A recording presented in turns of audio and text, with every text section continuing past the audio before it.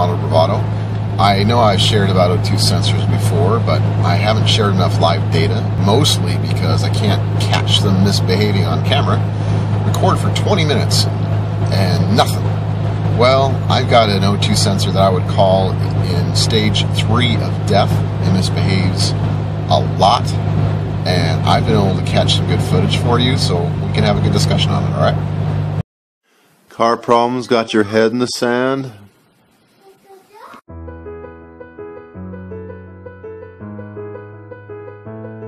Be triumphant. You have a champion to help you. Huzzah! Welcome to the D.E. Nichols channel.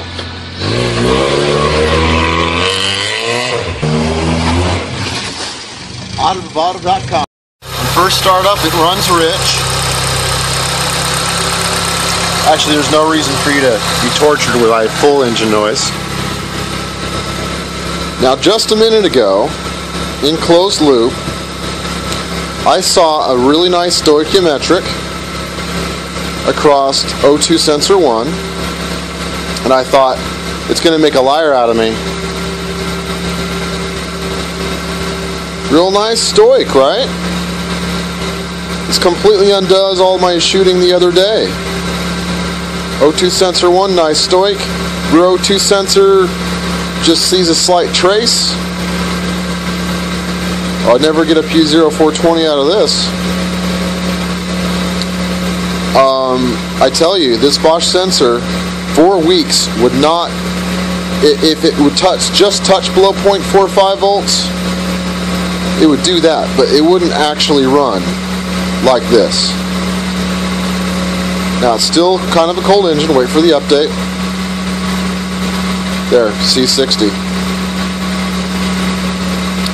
Now I do need to give a little tiny tutorial.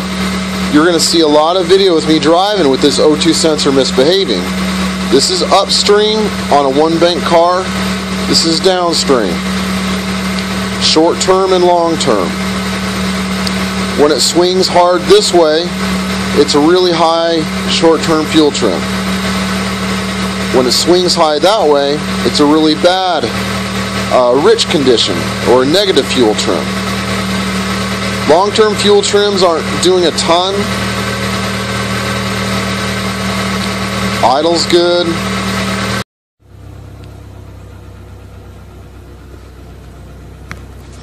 Alright, I just turned on my car.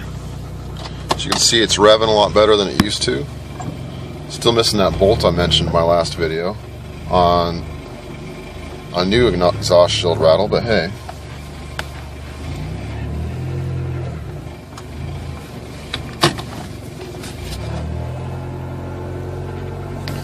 See how it instantly believes it's in closed loop? Well, my apologies. If I showed you on the closed loop screen, it would call it in closed loop even though, you know, look at this. 16 degrees of coolant. Last night was even colder.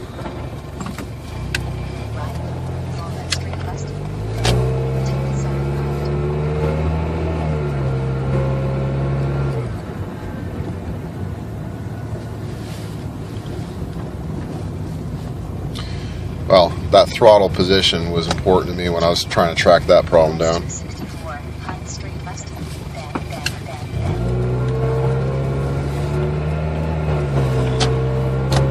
But you would see that it's, my apologies again, I don't have proof to you that it's calling this closed loop the moment I turn on, but it does.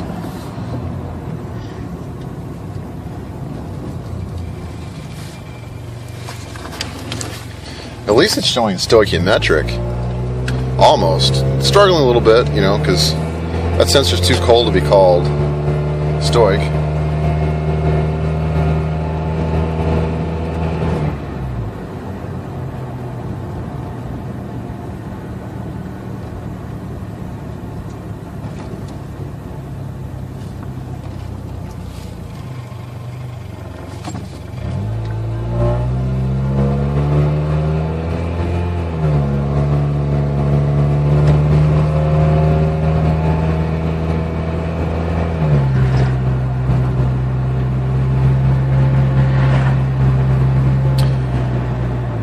Here is what I call stage 2 of sensor death.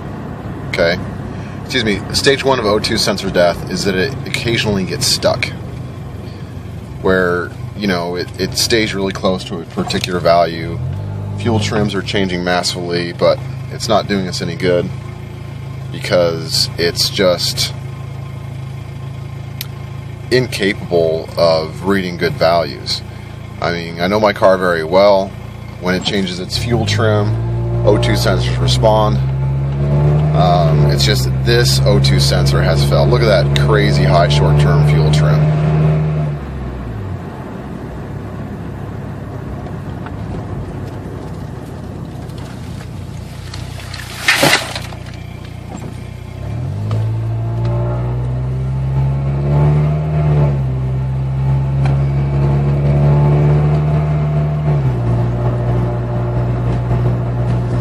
You can tell by the rear O2 sensor on the top right that it's managing to get nice and rich, but the upstream O2 sensor doesn't see it because it's stuck in this middle range lie.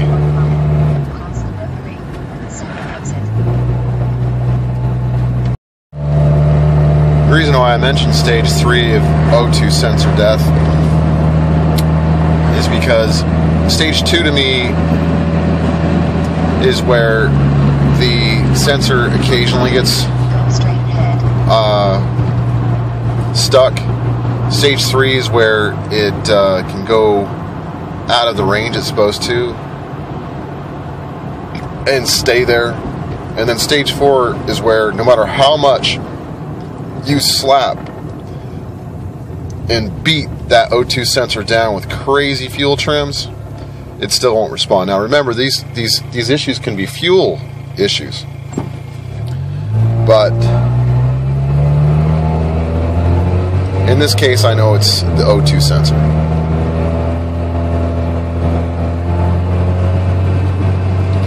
When I'm into the throttle a little bit or cruising, it tends to do a little better. It has a little bit more reasonable fuel trim. It's when I'm really driving gentle that the O2 sensor doesn't seem to have a read on what's going on because it's getting lazy or for whatever reason it's just operating in such a narrow. I mean, O2 sensor is already narrow band versus a wide band sensor, right? But this sensor is narrow band.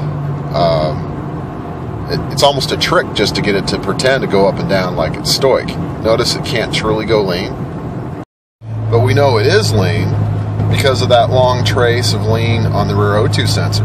Now my favorite annoyance with stage 1, where it gets stuck a little bit, is if suddenly you have a P0420, just because the rear O2 sensor switches like you saw there, but it manages to get stuck just right where it's switching back and forth constantly, not because it's a bad cat, but because fuel trims are trying to throttle that first O2 sensor into doing something that makes sense. I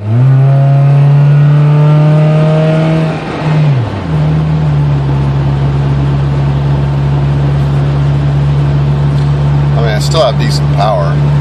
Follow West 1 northbound. You have to really be into it early on for it to for 19 miles.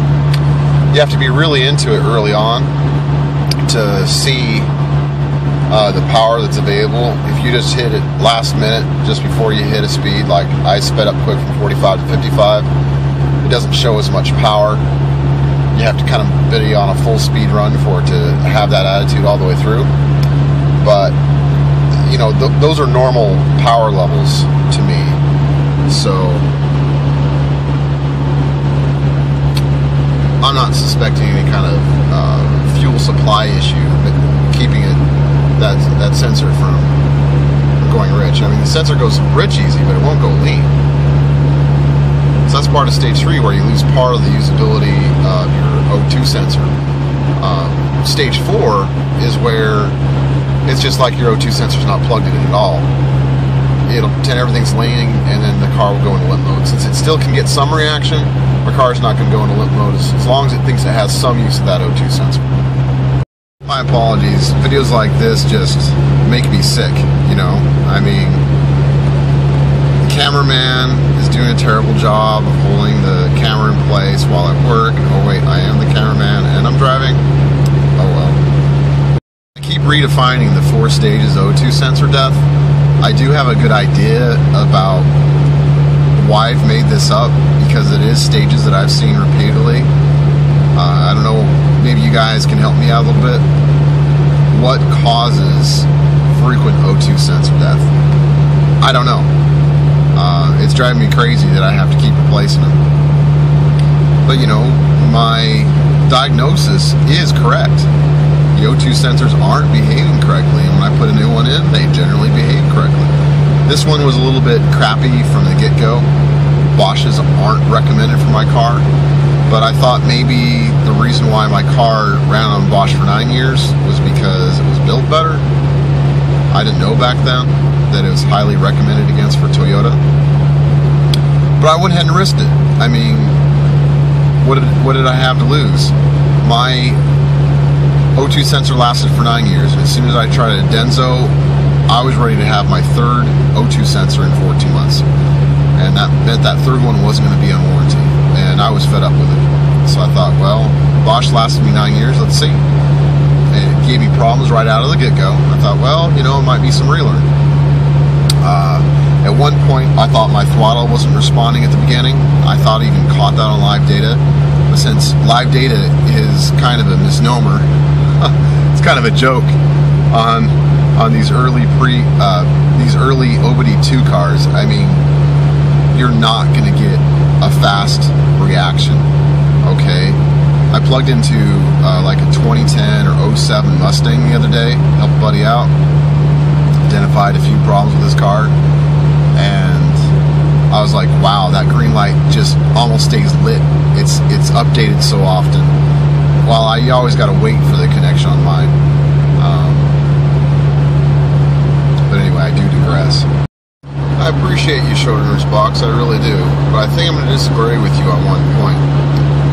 Maybe it's because you work on GMs more, I don't know. But I really feel like Toyota, even in 1999, is able to look at the O2 sensor data more finely than simply rich, lean, rich, lean. For example, right now, it's staying above 0.5 volts most of the time. And yet, O2 sensor isn't countermounting for us to go lean, lean, lean. So it knows it's getting the switch up and down. It just isn't using the range I suppose it should. But yeah, cruising, car's heated up, you know, it stays pretty happy. I know things are still a little lean because I'm not getting any richness off my good rear O2 sensor. But this car is able to use a switch up and down above 450 millivolts. So maybe you can add that to your compendium. I should invite you to see this video and see what you think. One of the reasons why I believe that this car can use O2 sensor data, it's not properly switching to the quote rich and lean above and below the 450 millivolts, because I've seen it do tests. Like when you have a newer O2 sensor that it's unsure of, even though it's already rich, you'll drive a little richer, and kind of trill it and test it. I usually see that as the PCM saying, hey, you know, is this O2 sensor something I can really trust?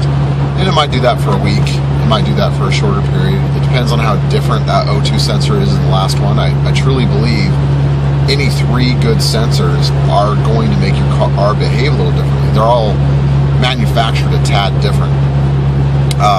Doesn't mean any of them are particularly bad. One might be a little better for you or another a little worse. I certainly don't invite you to buy a bunch of O2 sensors and find the perfect one for your car, because you're probably going to be wasting your money. But exciting in my first Denso failing in a bad way was that when I put in that new one on warranty, my car instantly was running leaner. I could hear it. I have a pretty open exhaust. Got a good cat and everything, but I have an open exhaust, and you can just hear that deep note of it running richer versus leaner. And further confirmation of this is I lost 26 W horsepower. or wheel horsepower. And yeah, that's according to the torque app, which, like I admitted to you, updates pretty slow. But I get really consistent data out of it. And I really miss that 26 horsepower. That's enough power that you can feel. You know, the butt dyno knows that you've lost a lot of power here, buddy. Okay? So, I gotta pay attention to the speed limit drop here. I'm no longer on freeway, I'm in city. Kind of on a little bit of a trip. Something that I haven't proven with data. So let's show you, at least by O2 sensor, that I've got a good fuel.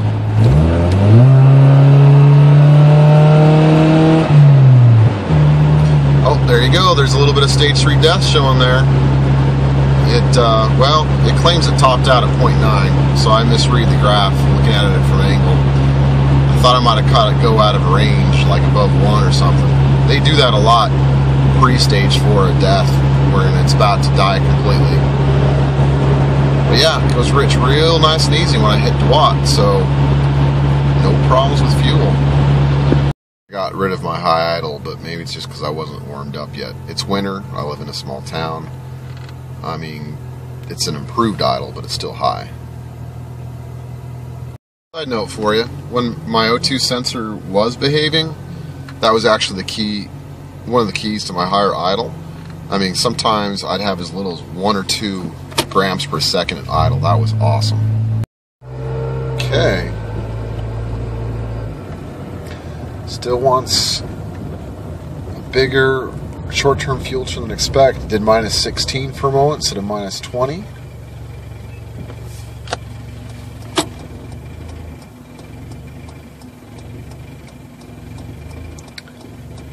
Needs more fuel than it used to. New sensor.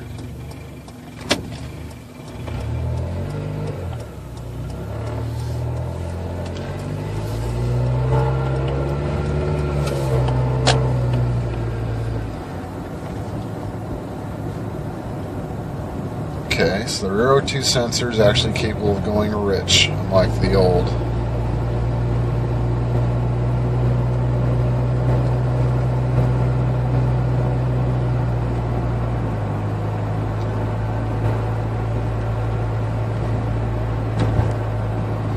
That's a good sign, because the fact that the rear O2 sensor wouldn't go rich unless I was at like plus 20 short-term fuel trim told me that I had a bad situation for sure. Very good fuel trims. When it's straight down, it's close to 0. See right there? Long term says it's supposed to be a little bit up, but short term is correcting. And it's going below 0.45 volts. And I finally have a nice rich read on the rear O2 sensor. So I'm going to drive a little longer, but I probably won't record anymore. This is a confirmed fix. And you know, this O2 sensor, the car isn't even trying to act like it's a relearn. It's just like, okay, well, we have to adjust our fuel trims a bit. But before it was just, short term was like negative 20, positive 20, negative 20, positive 20. It was ridiculous. And now it's trying to correct towards 0. So I'll report back later, because you do see it do some stupid spikes in there, but I think we've done it. Remember to get out there and work on something. Maybe you have something that's not going down the road that should be able to. Yeah, I'm on the road again. I'm on the road again.